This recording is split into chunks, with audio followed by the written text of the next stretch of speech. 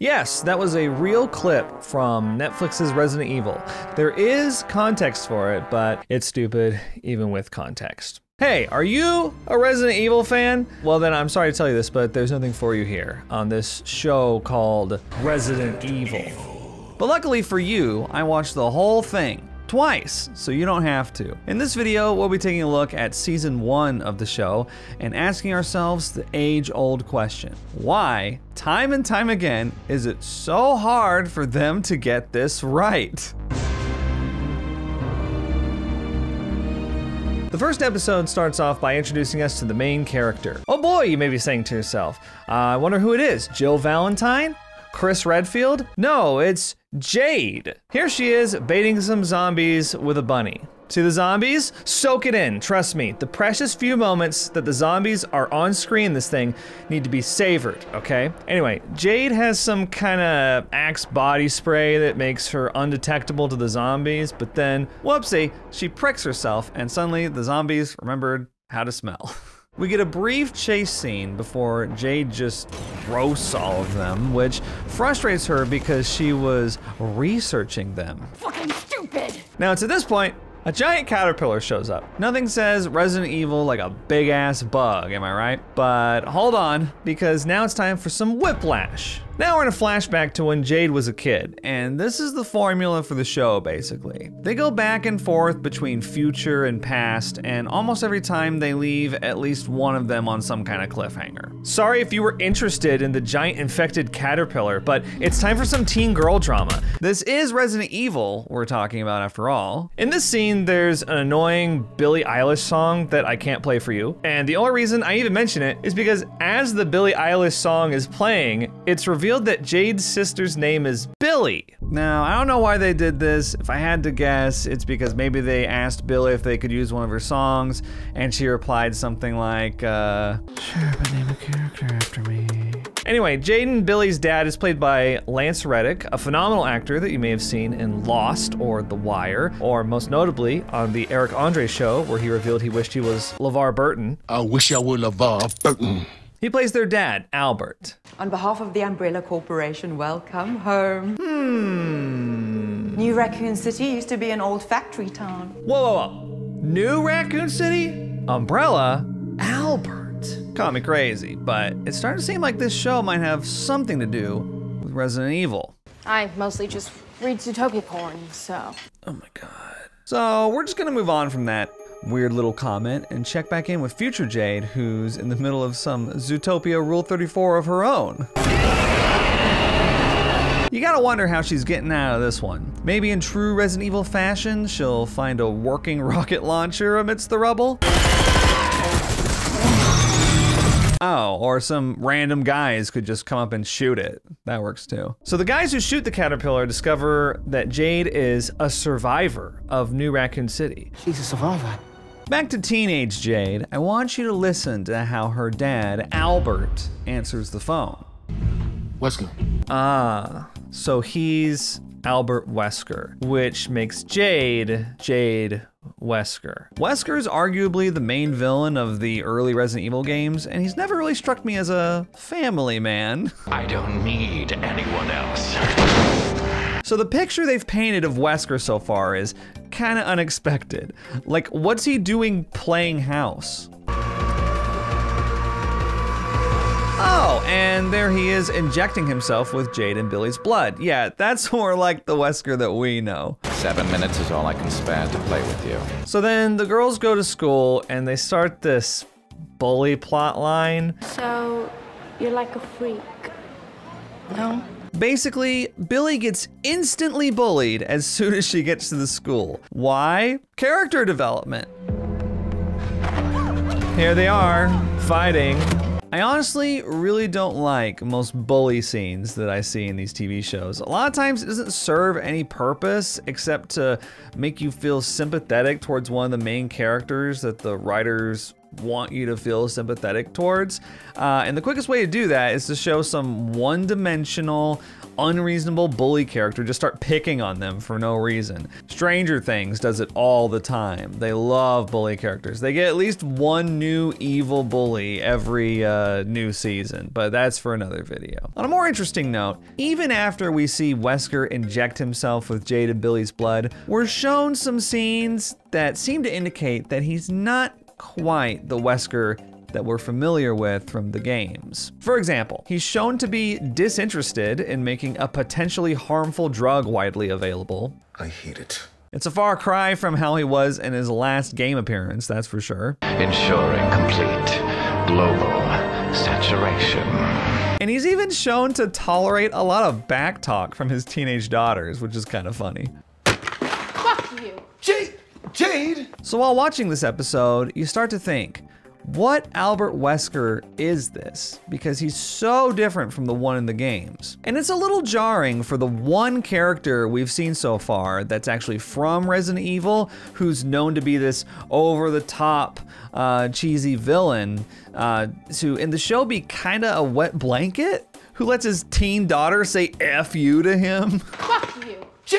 Jade! All right, so future Jade, are you keeping up? We're with future Jade now. She's being held at this like Mad Max desert stronghold where it's revealed that, I'm sorry.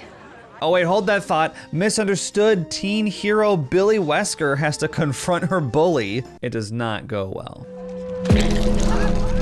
Like I said before, I'm just not interested in this little bully plot line, so I'll go ahead and skim you through what actually happens. Jade actually ends up beating the bully for Billy, and Billy resents her for it, and Wesker threatens her dad, who puts a stop to her bullying for good. You threatened my daughter. Okay, so with that out of the way, it's back to Mad Max, and in this scene, it's established that the zombies are called Zeros. Remember that, because it's really stupid. I study zeros.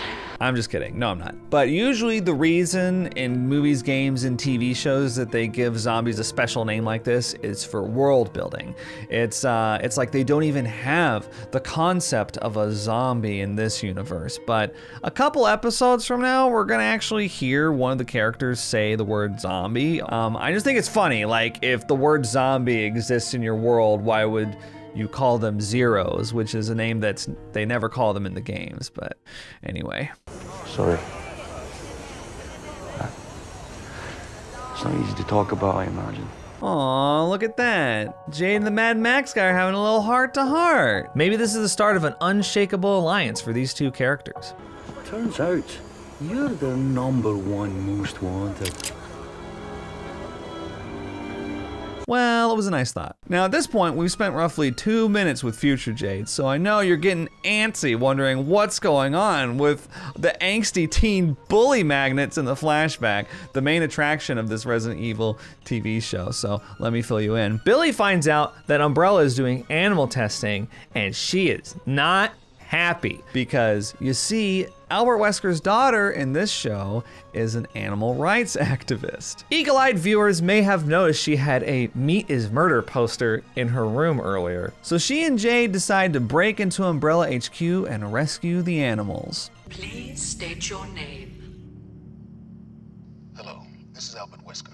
It's kind of funny to me on rewatch, yes, I said rewatch, that they decided to give her this interest in animal rights. If you're wondering if it ever comes up again after the first episode, the answer is no. In fact, well, you'll see. But yeah, we need to move the plot forward, okay? So she loves animals right now. Back to future Jade. Umbrella shows up to collect her, and we're introduced to Baxter, Umbrella's corporate stooge, who ends up doing some supervillain shit.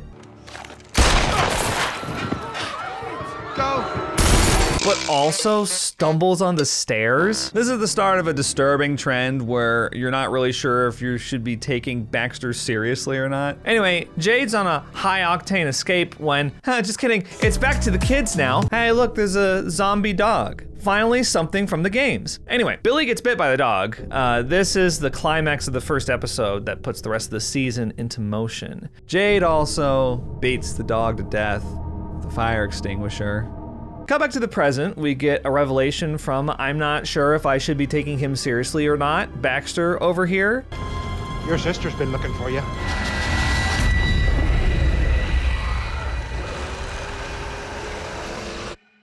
And that's episode 1 of Netflix's Resident Evil. So, what'd you think? You excited for the rest of the season? I remember after the first episode, I was really put off by the entire conceit of the show. Like, for a series that's just called Resident Evil, you would think it would cover the classic canon storyline. But instead, we're getting what feels like a spin-off, or, judging by the way Albert Wesker's acting, possibly even a what-if scenario. It's the kind of thing I would maybe be down for if it had a subtitle, like if it was called something like Resident Evil, The Wesker Chronicles, you know, a clear spin-off. I could be down for a Wesker spin-off, but instead it's just called Resident Evil. My main question about all this is, why do they always make it so hard on themselves with these Resident Evil adaptations? There's always some crazy new character like Alice or Jade in this one, when they have a perfectly good cast of characters to choose from and a perfectly good storyline with the original game's mansion incident. It's all there,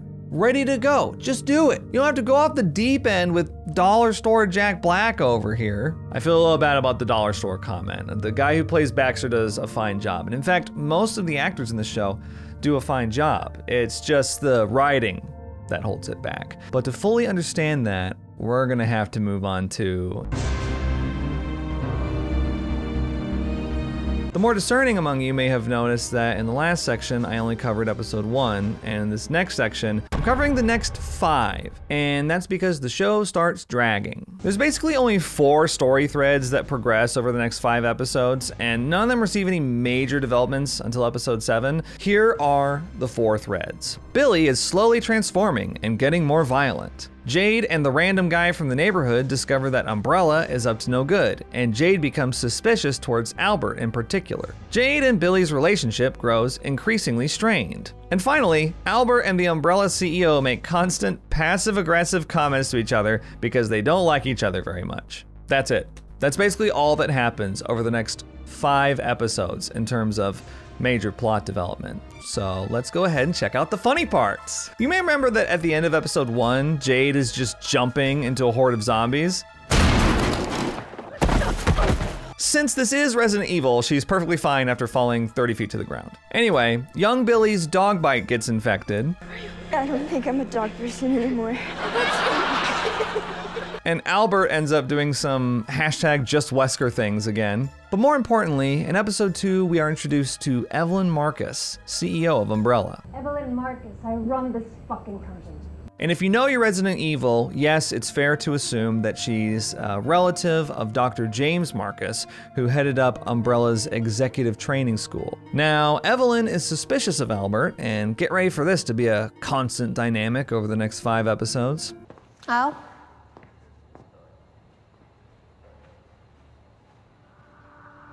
Say hi to the girls for me. Just so you know, there's like 8 more scenes with passive-aggressive dialogue almost exactly like this, so I'm just gonna show you that one and you get the gist. Now, I'd like to talk about future Jade because episode 2 is the first episode where we start to see that she's not a very likable character. For example, she meets a widow who was keeping her zombie husband captive in the bathroom and clearly was going through some traumatic grief avoidance, and Jade's response to the whole situation is super fucked up. And this is a pattern with Jade. She's not sympathetic towards other people's problems. In fact, she only really cares about herself, which makes her really hard to root for. Additionally, there's another troubling pattern with future Jade that has more to do with the writing than her actual character, and that's that whenever she meets someone who A, helps her out, and B, gives her any kind of backstory, that character will, almost without exception, be shortly killed. For example, after Jade jumps into the horde of zombies, she catches a ride with this guy. Umbrella's after you. You got a big fucking target on your back and I don't want one on mine. And he dies seconds later. And you remember that Mad Max guy?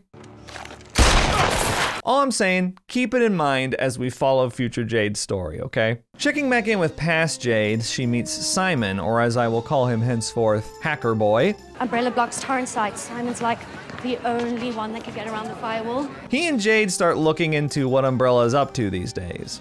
I want to get past Umbrella's firewall. All right, I'm in. Meanwhile, Billy is slowly losing it. Billy! Go away. No! We have to talk.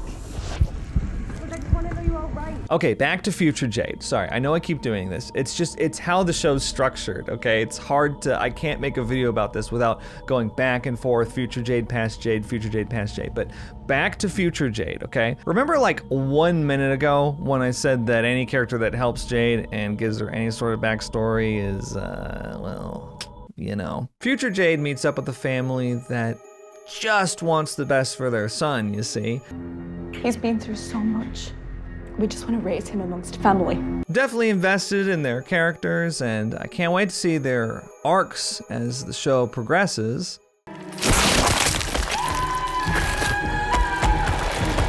So anyway, back to the past. Billy's still slowly transforming, and Albert's still squabbling with Evelyn. You're risking millions of lives for what, money? That's our Albert Wesker, all right. He's a man of the people.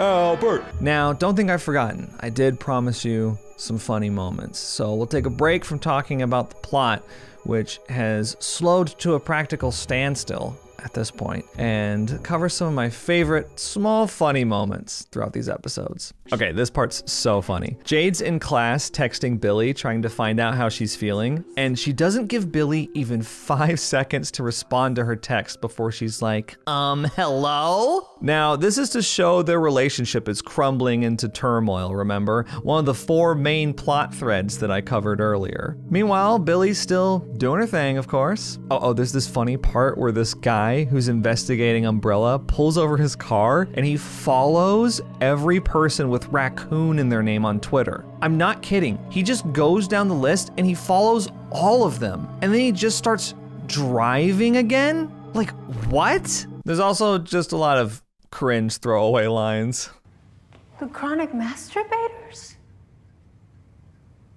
What about us? On that schedule, we'll make mistakes. You ever been peed on before? Once?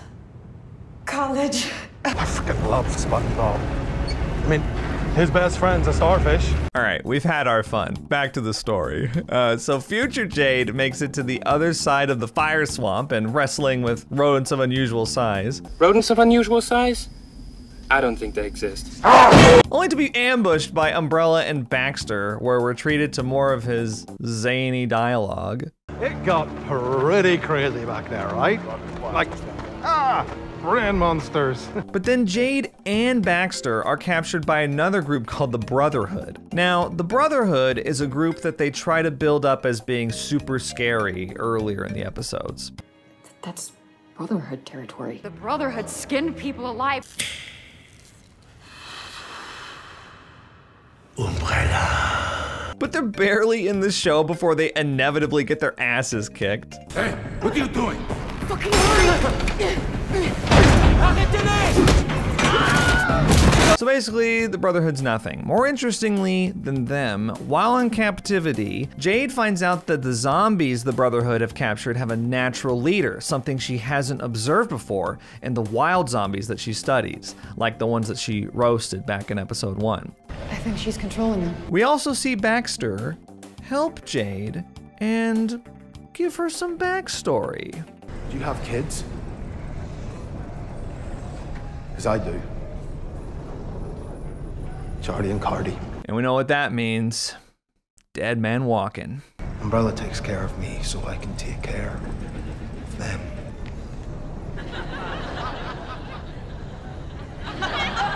So she and Baxter break out of their cell. Just call me the master of unlocking.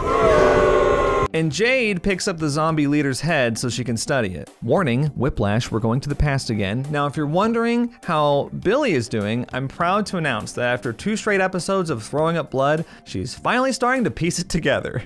I think something's wrong with me. Way to go, Billy. Episode 5 is where the show really drags. The entire episode is a flashback. I don't know. I got my tonsils out. And the doctor said I had to sleep. But it hurt. hurt so much. Don't worry, we're gonna skip over most of it and only focus on the important bits. At one point, Jade and Billy find Albert's secret lab and they find a video of their dad acting kinda different. If she tries anything, shoot the bitch. Dad's an asshole. The video shows Albert killing Lisa, a character from the first Resident Evil game. It's weird, every 30 minutes or so in this series, they throw in a reminder that I'm watching a Resident Evil show. And it's so dissatisfying because the references will just come out of left field and they're over almost instantly. Some examples include a brief Liquor appearance and the Chainsaw Man from Resident Evil 4. It's cool to see them, I guess, but it kind of feels like someone working on the show had to twist the producer's arms to get them included. They're not relevant to the main story in any way, and they're on screen for such an inconsequential amount of time, a lot of viewers will instantly forget that they were even on the show. It ends up coming across like fan service instead of a loving homage. It's mostly just research articles. A lot of stuff by some guy named William Birkin.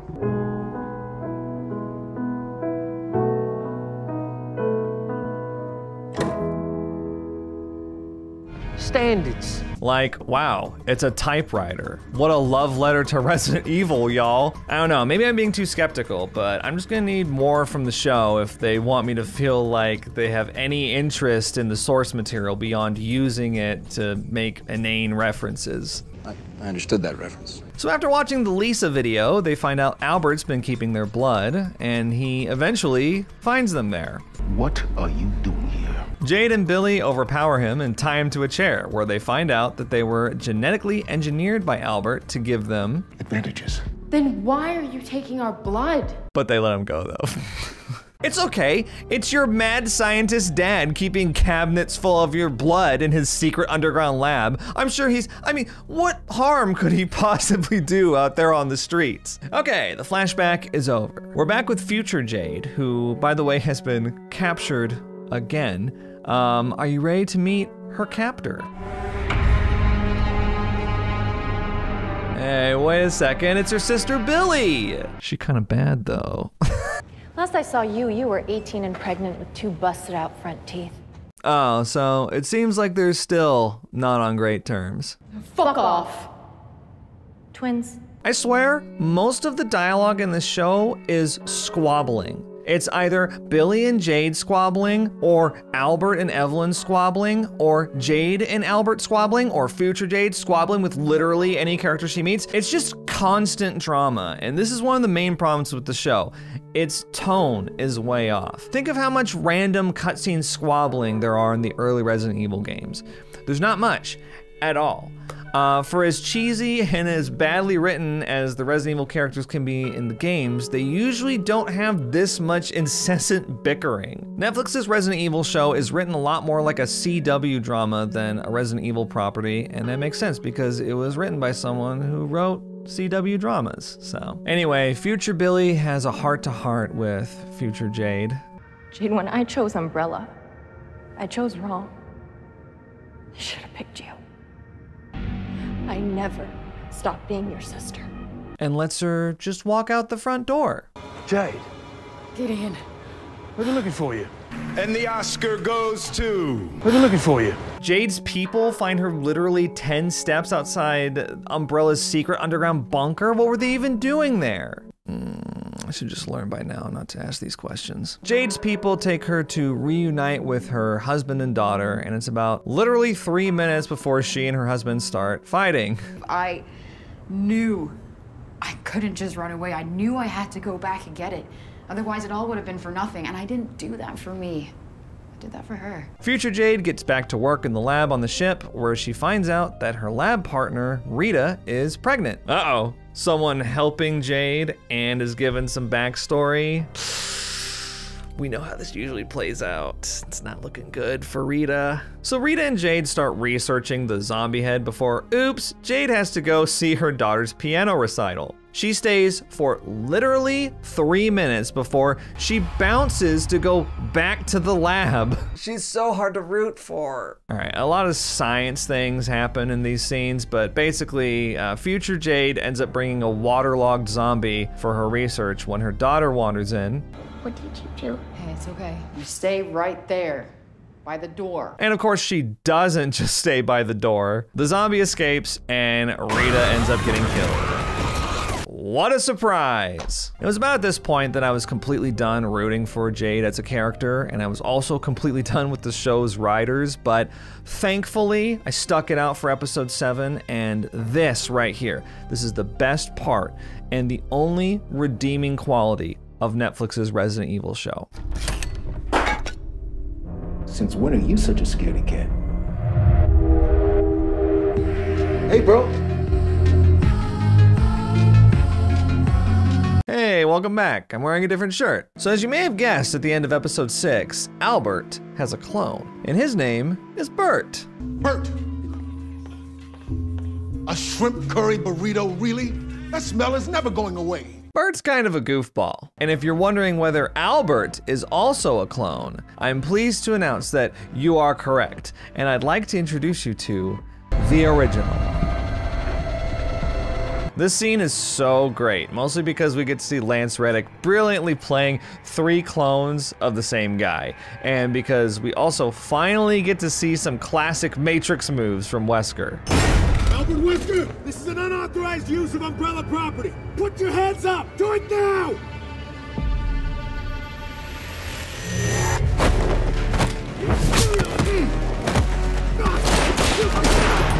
Basically, Umbrella captured Wesker's clones and put them to work, including the Alberts that we've seen all season. And suddenly, it all makes sense. Jade! He was never the real Albert Wesker, he was a clone.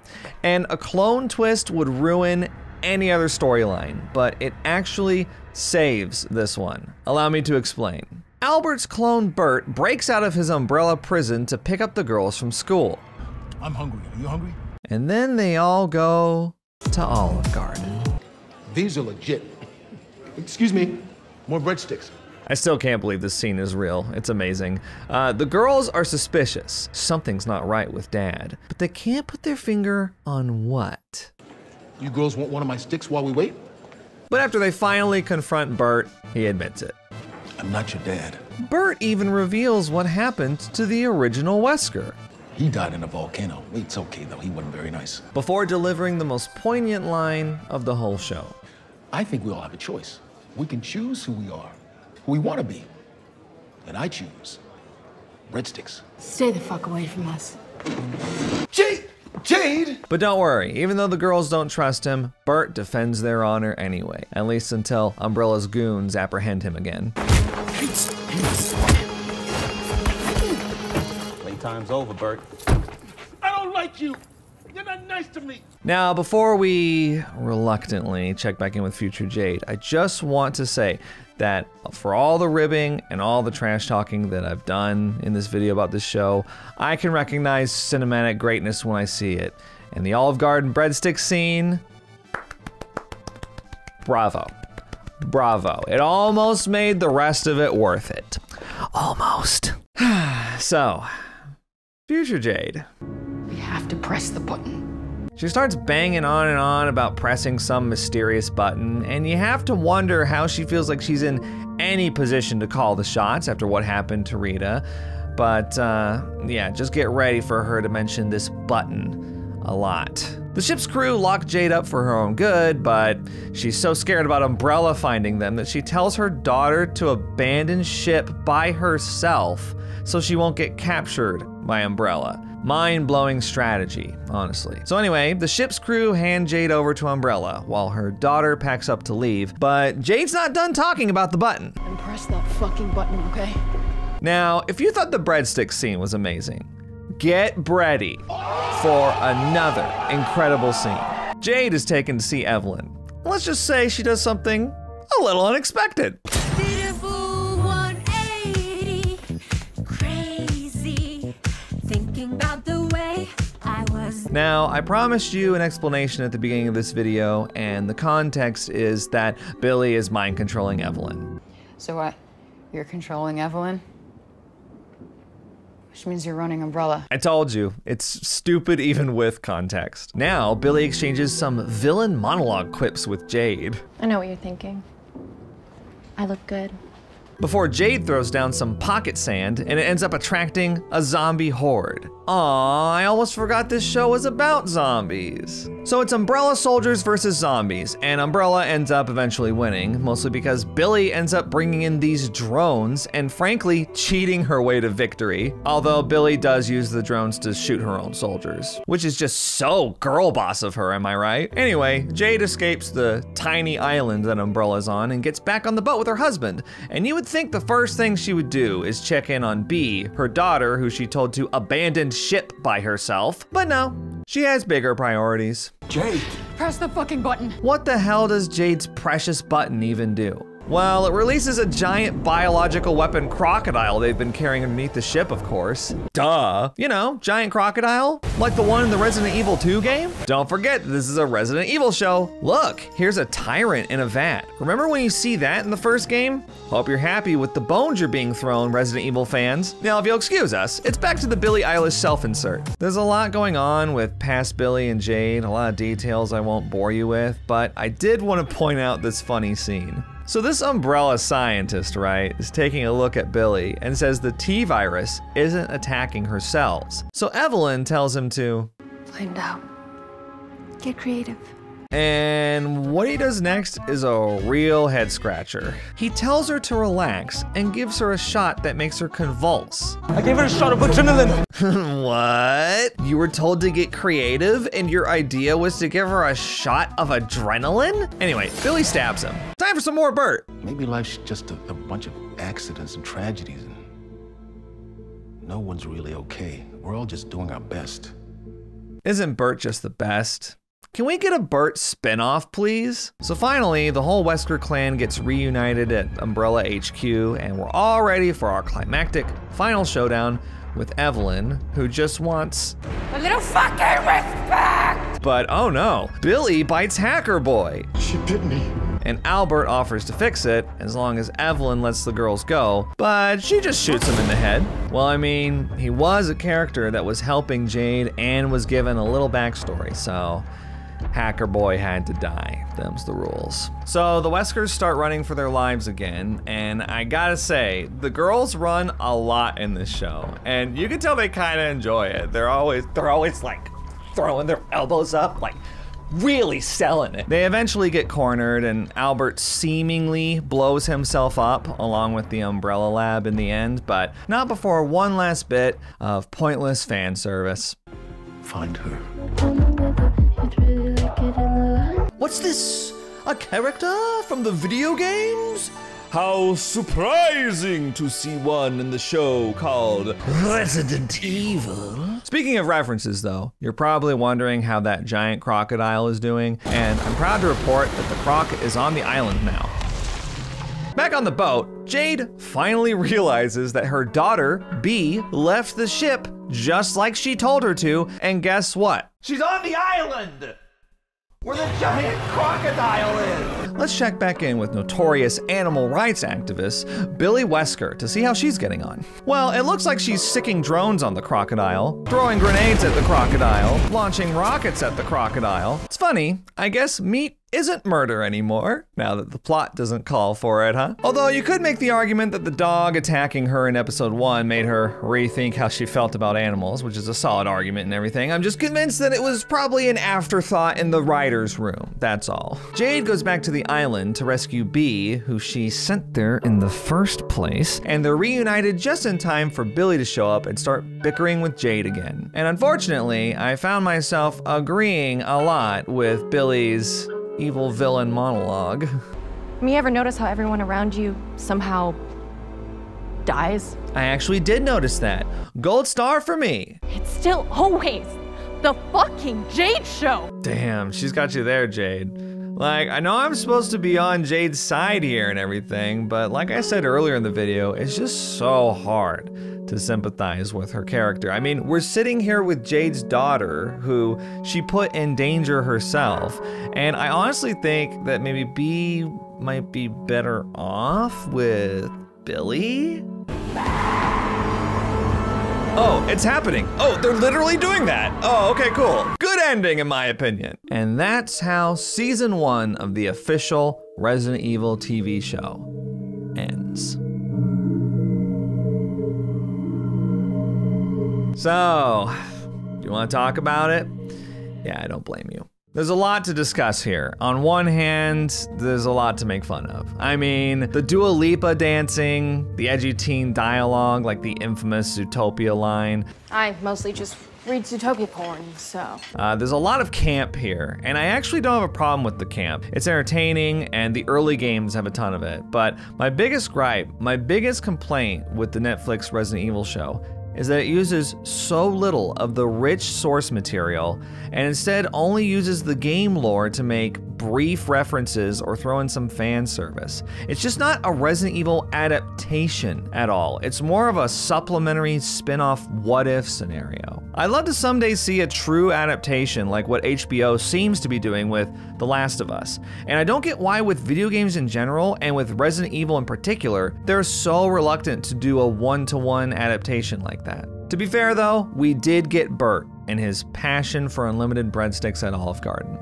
But if you heard me say that sentence, and I were to ask you to guess what TV show I'm talking about, would you ever guess Resident Evil? In conclusion, it's not the show that we wanted, but it's the show that we know. You know what? We didn't even deserve it, okay? Resident Evil fans have been through enough, but at least we'll get to see Ada Wong in season 2.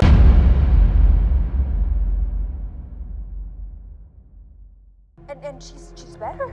She's happier. She's a fucking zombie. There, did you hear that? They said the word zombie. Now, if that word zombie exists in their vocabulary, then why do they call them zeros? Did nobody ask this question at any point during the show? Why would they use the term zombie to describe something, but then not use it to describe the creatures that are literally zombies?